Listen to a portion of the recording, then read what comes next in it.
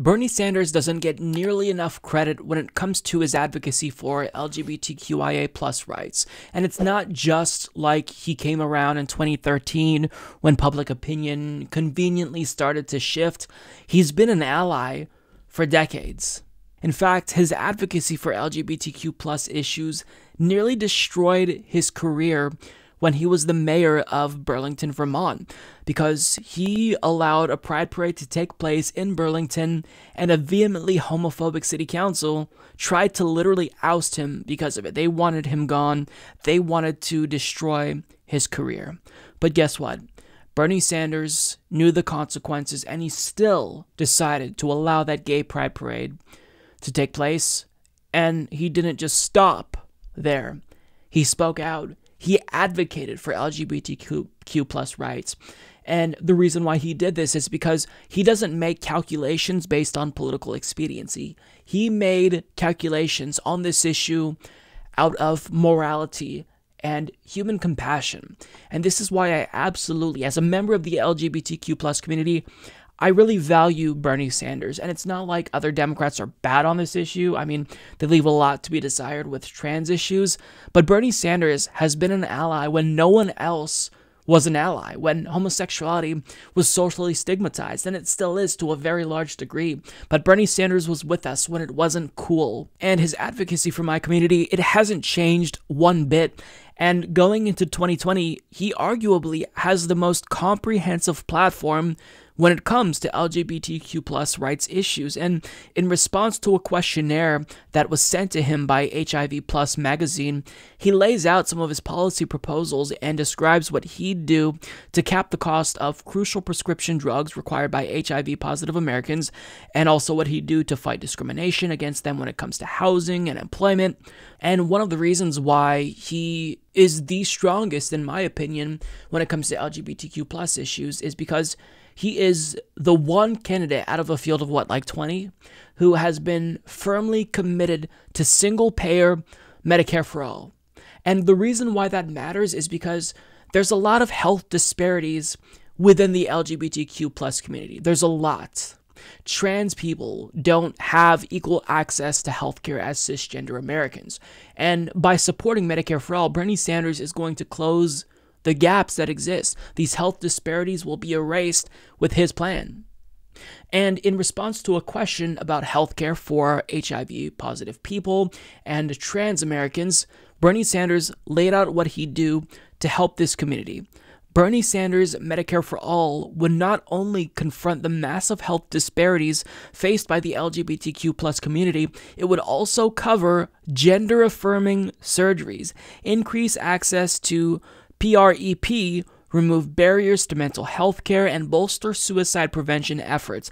Bernie's plan clearly states that LGBTQ+ people cannot be discriminated against by providers or denied health benefits. It's a truly intersectional plan that would establish healthcare as a right to every single person in America, no matter who they are or what they love. So let me repeat that.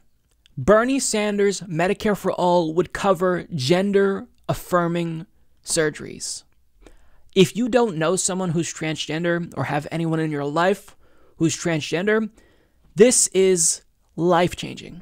Because people who are transgender, if you're poor, then you just can't have the gender-affirming surgeries that are deemed medically necessary by doctors. You can't have them because they're too expensive. So what a lot of trans people do is what a lot of other people who have medical bills do.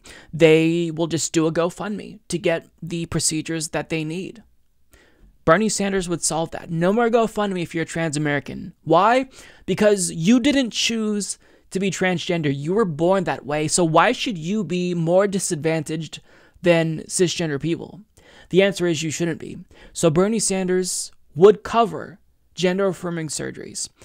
I don't think people realize how transformative this would be for members of the trans community. It is remarkable. On top of that, by increasing access to PrEP, which is essentially a preventative drug for HIV, which is given to people who are at risk of exposure to HIV or, at greater risk of contracting HIV, Bernie would increase access to that, make it more widely available, and under his plan, cap the cost, because you're not going to be paying more than $200 per year for any prescription drug under a Bernie Sanders administration. And the cost of that drug is around $13,000, I want to say. So Bernie would change people's lives, and he would allow LGBTQIA plus Americans to be at parity when it comes to healthcare with their heterosexual and cisgender counterparts. Bernie is truly the real deal. He's the real deal. No other candidate is committed to single-payer Medicare for all, so you can't say definitively, unless they've created an actual plan to do so, that they're going to cover gender-affirming surgeries. Now, there's other things that need to be done. I mean, just finding doctors that offer, service to transgender Americans is really important. If you live in a red state, for example, then it's more difficult to get access to HRT, hormone replacement therapy. So that's another thing that needs to be addressed, but also by making sure that doctors can't discriminate on the basis of religiosity and say, you know what, if you're transgender, I think that's immoral, I'm not going to serve you. He is, kind of addressing that in a roundabout way, but I do want him to go a step further there. But the fact that he'd cover gender-affirming surgeries really is remarkable. This is something that's not politically expedient. Socially speaking, transgender people are just not accepted. And it's weird because they're a part of the LGBTQ community. Gay people have become more accepted. Trans people, and especially non-binary people, are not accepted. Bernie Sanders is a trailblazer. He is a leader, not a follower. He's not waiting for public opinion to shift in favor of trans people. He's leading. And that's why I love him. Now, on top of that, in this interview, he laid out the rest of his LGBTQ plus agenda in a more general sense. And here's what he wants to do. Pass the Equality Act, which would expand the defined prohibited types of discrimination to include sexual orientation and gender identity. Pass the Every Child Deserves a Family Act and other bills to prohibit discrimination against LGBTQ plus people, meaning gay couples would be allowed to adopt. Strongly oppose any legislation that falsely purports to protect religious liberty at the expense of others' rights, meaning a baker cannot discriminate against a couple and refuse service to an LGBTQ couple on the basis of religiosity. Ensure LGBTQ plus people have comprehensive healthcare without discrimination or discrimination from providers. Protect the rights of LGBTQ plus people around the world by ensuring that written into the core text of all global trade agreements are strong and binding human rights standards, and strengthening the special envoy for LGBTQ plus rights within the Department of the State. Advance policies to ensure students can attend school without fear of bullying and work to substantially reduce suicides. Support police departments that adopt policies to ensure fairer interactions with transgender people, especially transgender women of color, who are often targeted by police unfairly, and by instituting training programs to promote compliance with fair policies. Fight against discrimination against LGBTQ plus people by creditors and banks so that people will not be unfairly denied mortgages, credit cards, or student loans. Bernie would also aggressively defend and promote the legal protections of fair housing and make sure that no one is denied housing based on race, color of their skin, national origin, religion, gender, sexuality, disability, or HIV/AIDS status. Repeal the Trump administration's bigoted ban on transgender people from serving in the U.S. military. Make it easier for LGBTQ plus workers to form a union so they can collectively bargain for fair wages and safe working conditions. Now, I'm going to provide you with a link in the description box so you can read the entirety of his answers, because this is really long, it's comprehensive, so I can't address all of it, in this one segment, but please read that for yourself, because if you care about these issues, Bernie Sanders just lays it all out. Now, I'd be lying to you if I said that Bernie Sanders was perfect here. I still think that there is some room for improvement. So when it comes to trans issues, I do think that he needs to take it a step further and fully endorse the decriminalization at a minimum, hopefully legalization of sex work. That's really, really important. Now, previously, he said he was open to that, but the reason why it's important related to trans issues and LGBTQ plus issues is because this really affects trans women, because when they fall into poverty, oftentimes they are pushed into that industry. And if we don't legalize and tax and regulate the sex work industry, we're not fully protecting vulnerable trans women who are susceptible to violence, namely trans women of color.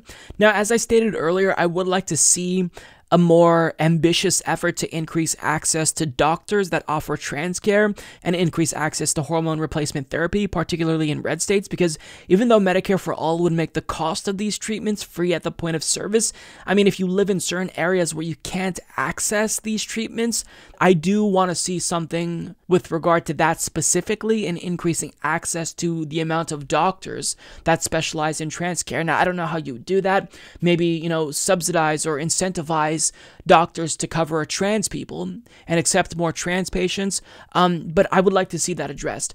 So here's the thing, supporting Medicare for All, it absolutely will close all of the health disparities in this country, and it's not just closing health disparities in the LGBTQ plus community. This will close health disparities universally. So Bernie Sanders here, overall, I would argue he's the best when it comes to LGBTQIA plus issues. Nobody else is saying gender-affirming surgeries will be free. Nobody has the record that he has on this issue. Nobody has been an ally to the LGBTQ plus community as long as Bernie Sanders. He was fighting for our rights, me as a gay man. He was fighting for me before I was even born. And that means a lot to me. So Bernie is the real deal, and his LGBTQ plus agenda would be truly transformative for members of the LGBTQ plus community. It's not perfect, but to say that it's a step in the right direction, a huge step in the right direction, would be an understatement. So what I want to leave you with is my favorite clip of Bernie Sanders, where back in 1995 on the House floor, he defended members of the military who are gay. The same people that would vote to cut defense $177 billion, the same ones that would put homos in the military, the same ones that would not fund BRAC, the same ones that would not clear up. No, I will not. Sit down, you socialist. Mr. Chairman. Mr. Chairman. The gentleman yield. The committee will the ludicrousy of this, even the to appeal will be in order, and the gentleman will suspend. Now, my ears may have been playing a trick on me, but I thought I heard the gentleman a moment ago say something, quote unquote, about homos in the military. Was I right in hearing that expression? Absolutely. Putting homosexuals in the military. You said something about homos in the military. Was the gentleman referring to the many thousands and thousands of gay people who have put their lives on the line in countless wars defending this country? Was that the group of people that the gentleman was referring to? I'm talking about the military. People in the military do not support. That's not what we were talking about. You used the word homos in the military. You have insulted thousands of men and women who have put their lives on the line. I'm talking about you and liberals like you that keep the foreign defense.